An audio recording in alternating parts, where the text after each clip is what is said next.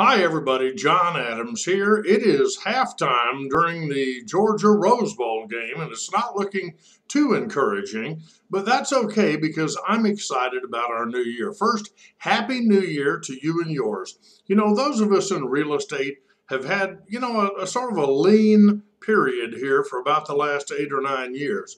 And I sincerely believe things are going to turn around for you and me in 2018. And I'd like to talk with you about that for about 20 to 30 minutes this Thursday, right here at money99.com. We'll give you a chance to sign up for it right here on this webpage. It's at 1 o'clock, right after lunch. And just think of it as a real estate coffee break, or if you're in small business, a small business coffee break.